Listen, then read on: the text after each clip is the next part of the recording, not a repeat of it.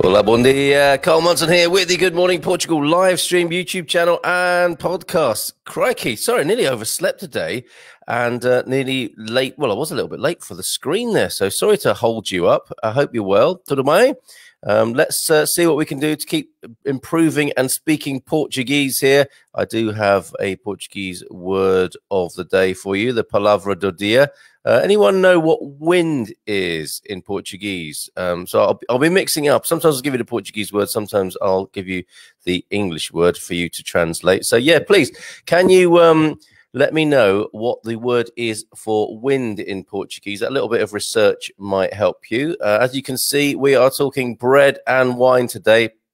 And I should have actually said bread, wine, and mushrooms, because I've had some great news in from our friends at Shimajito. Do you remember Fungi Fridays here on the Good Morning Portugal live stream? If you're an old timer in this community, you may well remember Fungi Fridays and some lovely news from Shimajito, albeit specifically only if you're living in Fundão or Porto. I believe soon is going to be their next patch for home delivery. Would you like to receive mushrooms in your house? Which sounds, that's interesting, isn't it? It sounds a bit like, you know, they might suddenly start growing in your house. But this is a delivery service. They are delivering to 50 people. They've opened the first 50 subscriptions at the special price of €16.90 monthly. So you'll get a weekly delivery and it will cost you €16.90. And these are special, and these are no ordinary mushrooms, right? Subscribe now and receive 300 grams of organic, exotic and fresh mushrooms every week for the year from the local producer directly to your table. I love this company. I love what they're doing. And as part of your subscription there, you will get recipes, news and tips. And the first 50 will, free of charge, get a classroom course on mushroom production in pots. Any one of you growing mushrooms or experience of growing mushrooms? I have some, what are they called, inoculated pegs in our salad box. They're no good there. And we are sort of hesitant about planting them and using them because my experience of growing mushrooms has not been good. So please swap your tips about growing mushrooms in the Happy Homesteaders group, which is our Facebook group. Happy Homesteaders. And this system here of subscription is available, I believe. I just signed up straight away because I love exotic mushrooms. You know, I love any mushrooms, but these, they grow some beauties at Shimajito, and I subscribe via PayPal only to discover they don't deliver to me yet, but I believe they're working on it. And of course they should be using the Portuguese postal system, right? Mushrooms are nice and light to send. It's not like sending water, is it? Or heavier things. So I'm looking forward to them making the stretch to Anadia, to the Aveiro district. But currently you're looking at Fundão and soon Porto, I believe, for home mushroom delivery from shimajito.com. Before I go to the weather, let's have some weather reports from where you are. Hola, bon dia from a grey but muggy Southampton. So you too, huh? A bit muggy here too. I'm looking at the weather probe for outside the studio, already 25.5. And we're still in the Vindima times in September. Very windy night. That's why I've chosen the palavra do dia to be wind, or let's go for windy as well. What's windy in Portuguese? that could come up with some interesting results and findings when you look that up on Google, or maybe you know it already. Eugene McCrossan, good morning to you. Hola, bon dia, Carl. Good morning to you, Eugene, as well. Thank you for your greeting, Paul Williams too. And from Germany, Jim McDonald's in early with a Guten Morgen from a sunny Wiesbaden, Deutschland. Guten Morgen, indeed, absolutely, to you, Jim. Who else is tuned in this morning? How are you doing? Are you still recovering from the weekend? I feel a bit like that, I must say, but I'm still looking forward to Thursday's Wine Club, Good Morning Portugal Wine Club, where we'll be looking at this beauty. Not just looking at it, drinking it as well. I'll tell you a bit more about that in a while, but that's our selection for this week. Have you tried this beautiful looking bottle of wine, I believe, produced in the Carregal de Sol part of Portugal? Morning from a breezy Castanheira de Pera from Pete this morning. I've grown mushrooms from a few box kits, and I went, oh, so okay, you've got the green thumb, as Americans say. Almost the season for the wild ones too. Yummy. Pete, are you doing mushroom tours this year? I know you sent me some beautiful photographs last year or earlier this year. Can't remember when we were doing Fungi Friday. It must have been this year. What am I talking about? We haven't even been broadcasting for a year yet. So yeah, earlier this year, you sent us some pictures of some beautiful mushrooms from your forages. Are you doing those? And are they open to the public? Do let us know, mate. Eloise is here. Hola, amigos. I'm hiding from the sun in the living room here in Penella, looking forward to a beautiful day.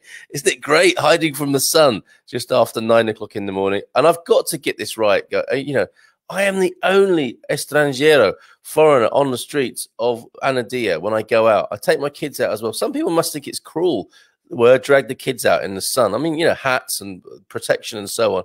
But you begin to understand why, don't you? People get up early here and then, you know, go inside when the sun becomes intense and then come back out later. Having said that, coming out later is still not much good because it's so hot and the sun lasts for so long. And I never thought I would be complaining about good weather. But there you go. That's the human condition for you. Thanks for saying hi, Eloise.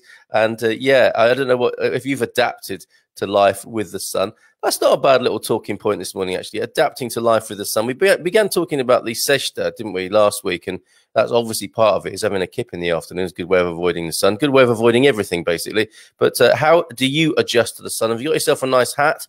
Do you bother with sunscreen? Actually, while I'm talking about sunscreen, good shout, Gary Austin, last night. Wear sunscreen. That wonderful track accredited to Baz Luhrmann, of course, and we played that on the Portugal playlist. Thank you to everyone who joined me for the radio show. Old school radio show, folks, on a Monday night at 10 o'clock, and we played some great tunes. Let me just go to the playlist to tell you the Portuguese artists you can still find out about. If you go to our podcast facility, basically on I don't know if it does show up on Spotify, to be fair, but I'll put the link in just a moment to our where you can find all the podcasts, but also more excitingly, or as excitingly, we also publish the listen again of the Good Evening Portugal radio show that is known as the Portugal playlist. Last night, then, you would have discovered music from Portuguese players such as Zeca Afonso, Zutos e Pontapas, Tony Carreira, thanks to Neil for that recommendation, and Alcinho Frazão last night. So there you go. That's what you would have discovered if you tuned in. But it's not too late. You can go. I'll find the link and pop it in the comments for you, because all the podcasts are there and these radio shows for listening again. Basically, what we do is we ask you to share your music that is part of your Portuguese adventure, whether it be the planning bit, the road trip bit, or the music you've come to love that is Portuguese that you now listen to, that you never in a million years thought you would know names of Portuguese artists like the ones I just mentioned. So I will give you that link as soon as I can find it. Wine and bread, of course, today. We've done the mushrooms bit, but we should go to the weather, really, shouldn't we, first of all? I'm still trying to be a bit cheeky here and find you my podcast listing. I will do that. I'll find that for you. But let's have a quick look at the weather. And I'm guessing we're getting the beautiful summer turning to autumn, end of summer here all over Portugal. Let me know how it is for you, if you will. And thank you to those of you who've already done that. And we will look at the principal parts of Portugal for the weather and special requests for any other part of for Portugal as well. If you've got if you live in a more obscure area and you want to share what the weather's like there, I'll do that for you, and you can do it for yourself in the comments, of course. My computer's a bit slow to load up today, often like their owners, aren't they? 22 degrees in Lisbon currently and clear. So I don't know if it's windy in Lisbon as well. Certainly windy here overnight. Jimmy Chew, the puppy, was a little bit unsettled by it. Didn't know what to do. He escaped his compound. I made him a luxury compound because that's how you do it here in Portugal, right? And he's escaped from 4 such places now. And he was whimpering outside the door, so I let him in. And then he's whimpering because he was inside and the wind was blowing outside. And old Peggy, she was good as gold, but in the end, I think they stayed out on the balcony last night in the wind. So little Jimmy Chew's had to get used to that. And yes, it's a funny thing, isn't it? It must be really. I mean, it's quite spooky when you're a human being. Don't forget, that's our palavra do dia, our word of the day. What is wind in Portugal? What is windy even in Portugal? But can you imagine for a dog, if they do have a highly, we know they have a highly attuned sense of hearing. when it's blowing a gale, it's scary enough for us humans. It must be really scary for dogs. 22 degrees in Lisbon, then rising to 32. 28 tomorrow, 31 on Thursday, and then it gets a bit cloudy again. And look, some rain coming in at the weekend in Lisbon. Porto, 20 degrees, rising to 30. A little bit cloudy in Porto. Coimbra, 20, currently rising to a whopping 34. It's going to be a bit cloudy, though, so that'll be good when I drag the kids out in the sun later. And there will be a bit of cloud cover for us. I had to wear my wife's floppy hat yesterday to shade my bonds from the sun. And people did give me a bit of a wide berth. It's a pretty hat, and probably not for a middle-aged bloke, especially. And I was wearing it Mexican style as well, like from a cowboy movie. It's got a string on it, so I had it on my back whilst in the Pingados. And they still might be looking at the CCTV of that, trying to figure out what's going on with this guy. 22 degrees in Faro at the moment, rising to 26 today, but a couple of cloudy days down there too. So wind and cloud, I think, possibly all over Portugal. I feel obliged to let you know as well, very significant rise in risk of wildfires published by Portugal News yesterday. The National Emergency and Civil Protection Authority, ANEPC, has warned of a very significant, in inverted commas, rise in the risk of wildfires until tomorrow across the whole of mainland Portugal. So be on the alert for that. Of course, it's the wind, isn't it? Aggravating that risk, according to the authority, is a persistent hot and dry weather. We know about that, but coupled with an easterly wind. Tell me, you meteorologist, an easterly wind, is that one that blows to the east or comes from the east? Okay, let me just have a little sip of my tea here. Excuse me. Oh, that's better. Yeah, so good morning to you, Gary, and thanks for that. That's I went off on that riff, wasn't it? Your recommendation of Baz Luhrmann's sunscreen. Hope you enjoyed that last night. If you're talking about bread and wine, don't forget the Sopa de Carvalho Cansado, which we spoke of before. We did, Pete. Well, you have to remind me what that was. Is that tired horse soup? It is, isn't it? There will be some mushroom walks again this year, but probably not until November, December, after a few weeks of rain and cool weather. We'll keep you all informed. Come on, guys. What is Portuguese for wind here? I need to know. Thank you for that, Pete, that announcement. So look forward to Pete's mushroom walks again towards the end of the year. I'll keep anywhere, says Eloise. Probably after a couple of glasses of this sort of thing as well. It makes it a lot easier, doesn't it? After the research, we'll call it research. Up early this morning, painting the Adega next to the gas bar. Rock the gas bar. That's what we should have played for you last night. Rock the gas bar.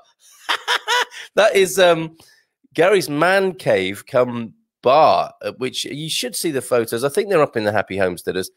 Legendary place, the old watering hole of his home that he's inherited and now can't change. It's protected by folklore, if not actual law. And I'm hoping there'll be a network of such places to visit right across. I mean, wouldn't that make a brilliant coffee table book? The man cave gas bar type bars in people's cellars that have been created. And it's a matter of personal pride, I think, for a lot of Portuguese gentlemen to have such a thing and a tradition. I'm glad to see that it's being taken up by expats as well. Expats, immigrants, or and what did I see? You know, this ongoing debate: are we expats? Are we immigrants? I saw somebody talking about economic colonialist. That's a bit harsh. Hola, bon dia. A bit concerned. Local pack of dogs, 6 in total. They've been around the house. No sign of mum or kittens. Oh dear. Let us know what happens there then, Owen. I am outside waiting to see if they reappear. I think they probably will. Cat mothers. Mother cats are a special breed. They're amazing, aren't they? With their, we worry about them so much, yet they are absolutely amazing looking after their young. And they probably knew of the looming pack of dogs. It's interesting to see those, isn't it? You could almost make a children's cartoon series with some of the packs of dogs you see in Portugal, with a sort of big alpha male leader and his right-hand man or woman, little sort of Jack Russell thing. And you see him walking about, checking out the bins, walking around town, strutting around the place. Yes, the dog characters of Portugal. And of course, here we have 2 cat mums that we're looking out for, right? How's yours, Gary? And keep us informed, Owen, if you will. And Owen's come up with ventoso, windy. And we all suffer from this from time to time, of course. Ventoso is the word, the adjective windy, and vento would be, let me just put that on the screen then. So today's word of the day, palavra del día, vento, for wind. Very good top marks to you, Owen, for solving that. Yeah, and to Joe as well, vento, for wind. And here we go. Yes, tired horse soup. I forget though, Pete, what was in that? What would you feed a tired horse? I know ginger is used literally to ginger up a horse in the horse racing business. I won't tell you exactly how they administer that. Morning again, Anna Lucia. You're becoming a regular. It's becoming a habit, Anna Lucia. Great to see you. And thank you for solving that mystery. Yes, tired horse soup. Jim McDonald answering the meteorological question. An easterly wind comes from the east. 28 years as a weather forecaster with the US Air Force. We need you, Jim, to do the weather. You could be the weather guy for Good Morning Portugal. Awesome. Vento, wind. Yes, everybody's coming in with that now. Vento is Portuguese for wind, of course. And I wonder if dead horse soup gives you wind. It's a top suspect in that business, right?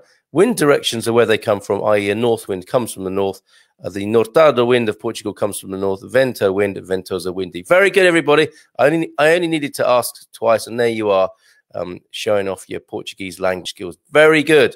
The palavra do dia, word of the day, will continue with a compendium of such on my blog, coffee.com, ko-fi.com/Carl Munson, and I'll put the link in for that a bit later on as well. So I wonder if I can tell you a bit more about bread. A controversial subject. This is, do you remember James Cave, the Portugalist? Well, we're looking at his resource for bread. And I know this is long overdue, Gary. You wanted to know about bread. And I think this will ask as many questions. This is no slur on the character or writing of James Cave, but I think this is a complex subject to write about. And I also think it will run and run because it's one of those things. Look, torrada there. The first thing I note of some controversy or of a controversial nature is I can't see pau d'avo in this list. You will see many here as we work our way through them. So I'm going to take a breath, take a sip of coffee.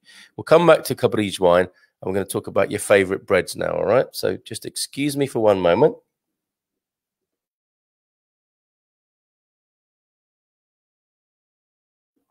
Lovely English breakfast tea sponsored by Lidl there. So yeah, tell me what your favorite Portuguese breads are, and what, as James is saying here, 14 Portuguese breads to look out for in Portugal. And have we missed anything? I think pau d'avo is missing from this list. We'll find out in just a moment. But he says, as with most European countries, bread is an integral part of the Portuguese diet. The day usually starts with a bread roll or toast, torrada.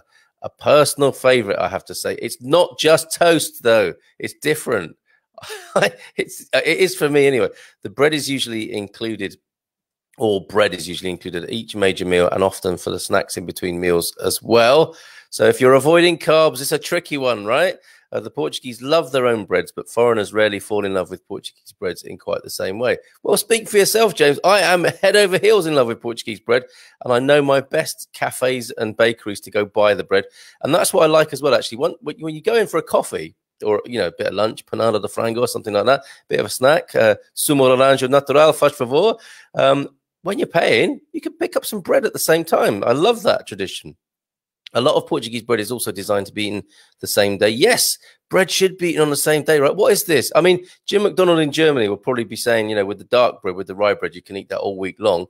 I find it really sour.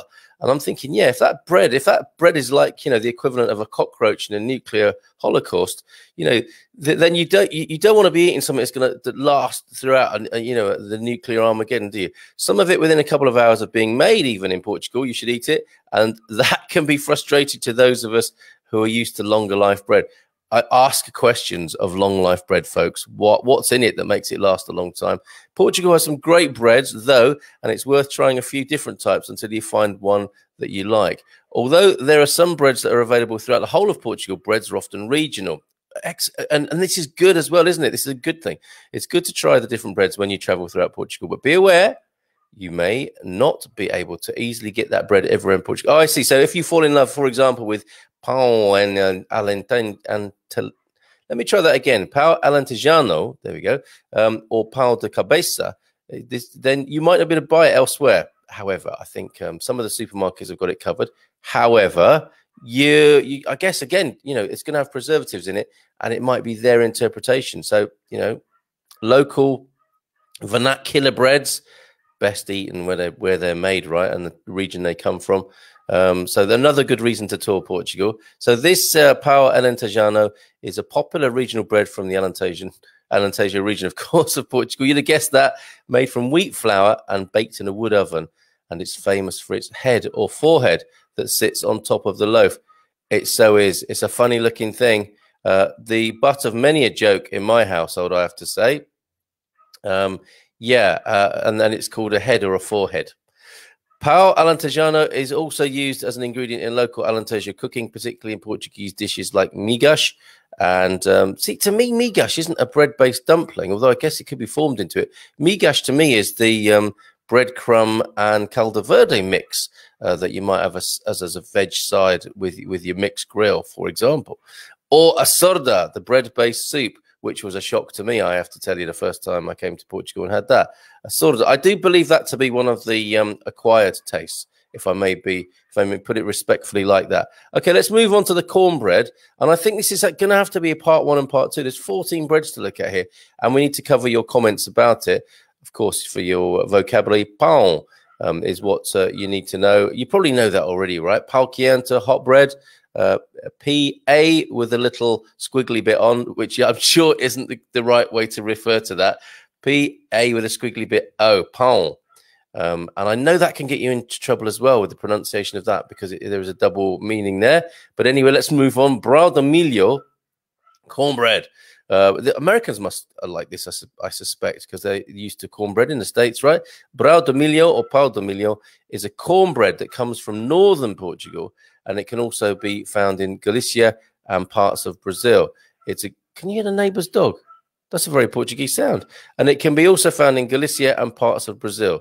It's a great accompaniment to soups like caldo verde, or simply with butter, cheese, or Portuguese cold meats. Yes, I think for me, the cornbread is good with cheese. Not something I would want to toast particularly or eat that often, I have to say, but lovely when it comes in a basket like that, right? And you're drinking some wine and you can have it with cheese. Fairy liquid commercial. We'll scroll past that. We're going to make a living, James.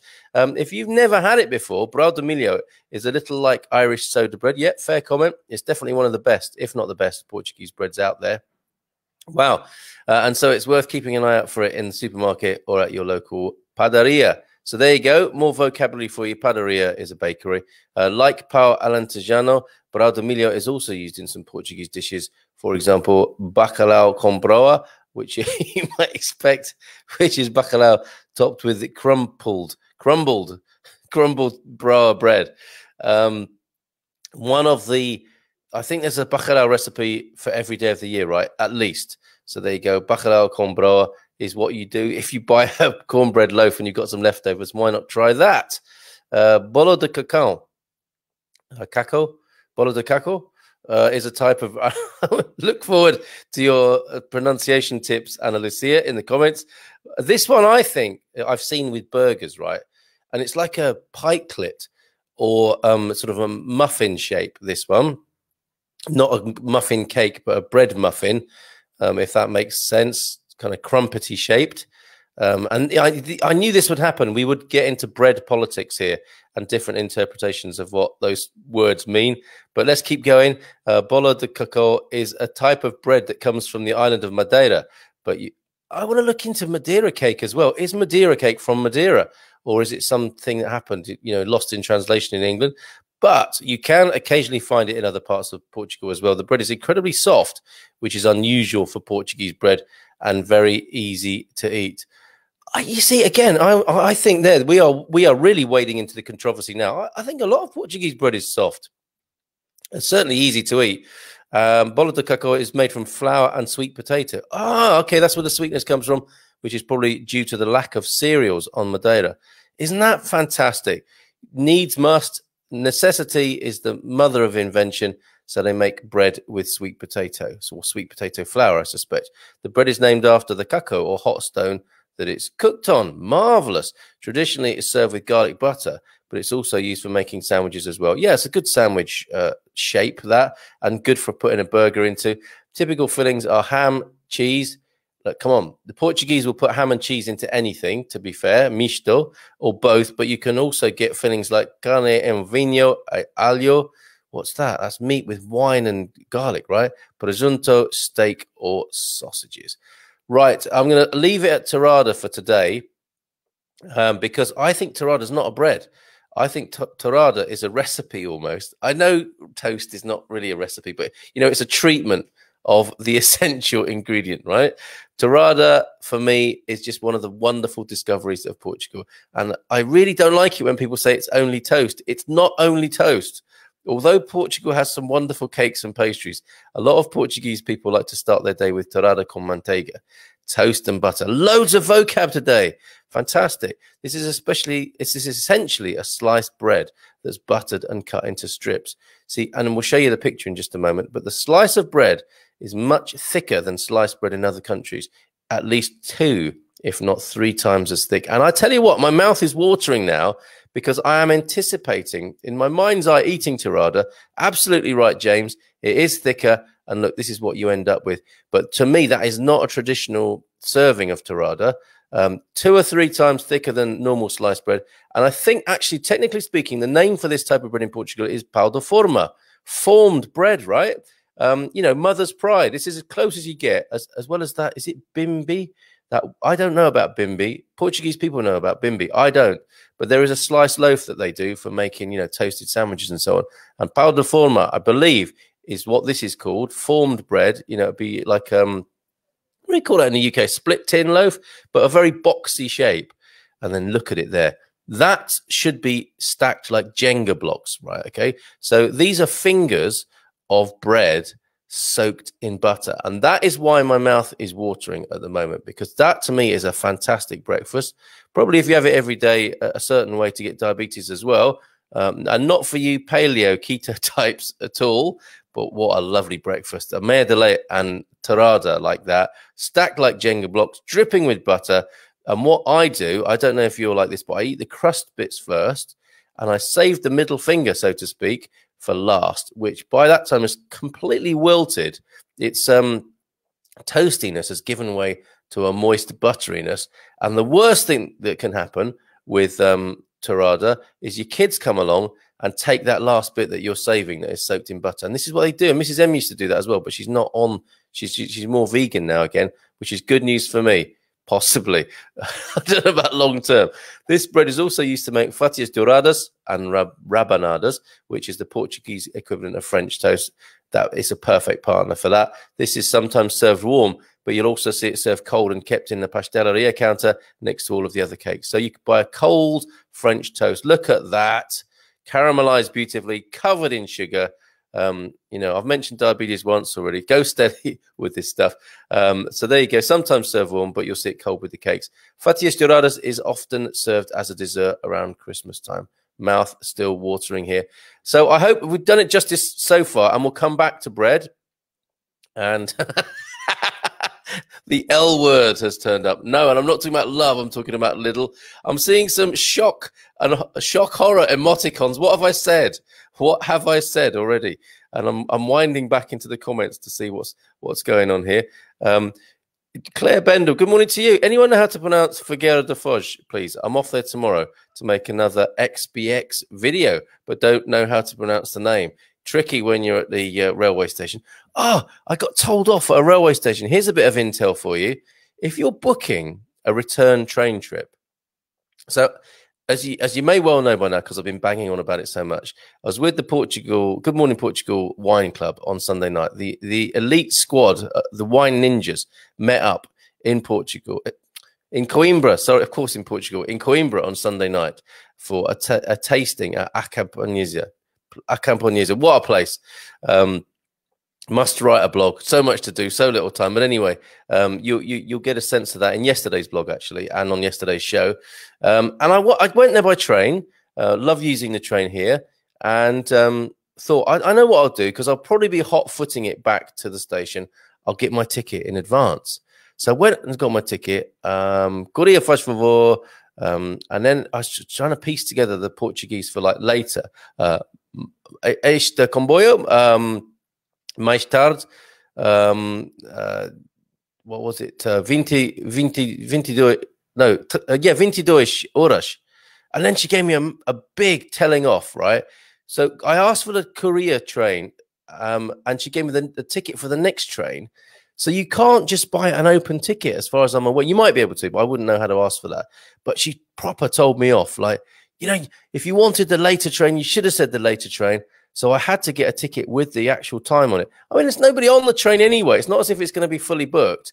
But rules are rules, and I understand that. And obviously I apologized and walked sheepishly away. But just so you know, if you are thinking of booking your return ticket on a train, make sure you specify the time of that return journey.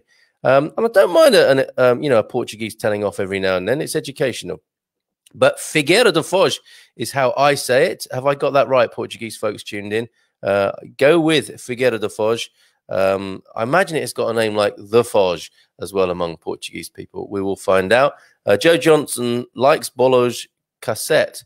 Is that a typo, or is that actually a kind of Portuguese bread, the cassette bread, the famous cassette bread of Alvázora, maybe, or Espinhal?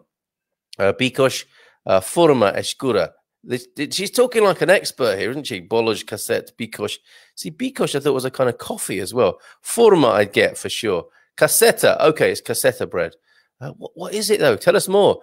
Forno d'Avo is wonderful in Almafala. So Joe obviously loves her bread. And that's what I thought was missing from. We'll come back to James's list. Maybe bread continued tomorrow, because you know, like he says, it's an integral and important part of Portuguese life. So we must look at bread as well as wine, as we often do. But forno d'Avo, is that the Avo grandma's bread baked in the oven? Sounds like it to me. Actually, Jim McDonald in Germany says most of the breads go bad quickly here.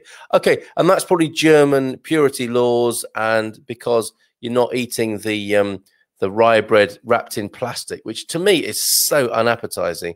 And I know it's quite good for, you know, your people who want to avoid white bread and have a sort of dark rye bread.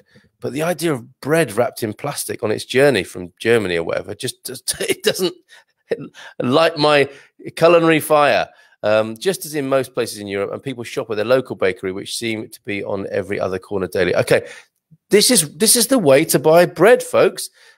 England did terrible things to bread. The Chorleywood process to make it prove quicker, nasty, you know, all for convenience and commerce.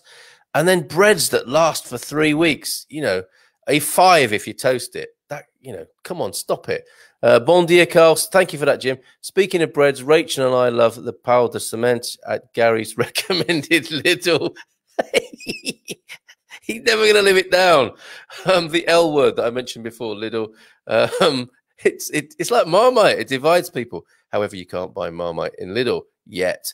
Lidl's breads are top quality. So it's the seed loaf that you're buying. I mean, the good thing about Lidl breads, of course, is even though they're made to a sort of factory formula that I suspect gets delivered through the back door, one of those juggernauts, and then is baked beautifully, scientifically almost. So it's very consistent, isn't it, Lidl's bread?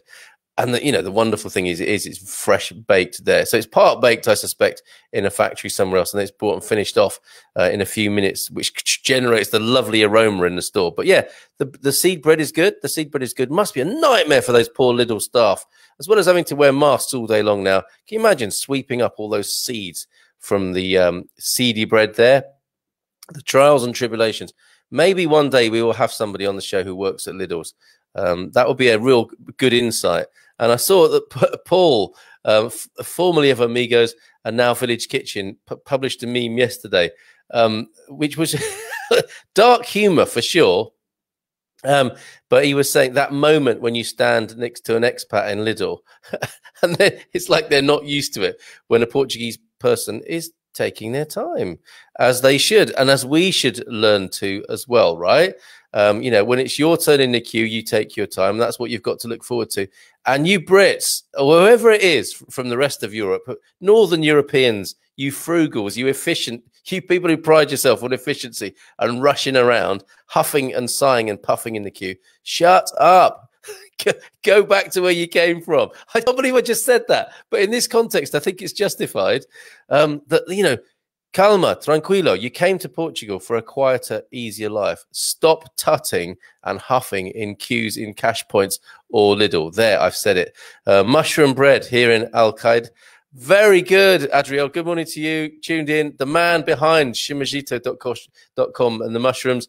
I don't know if you were here at the beginning, Adriel, but I've mentioned your system for home delivery of mushrooms, exotic mushrooms, 300 grams, 16.90. I think that's a bargain. And I'm hoping you're going to post some to me soon and have that service for us folks here in this part of Portugal in Anadia.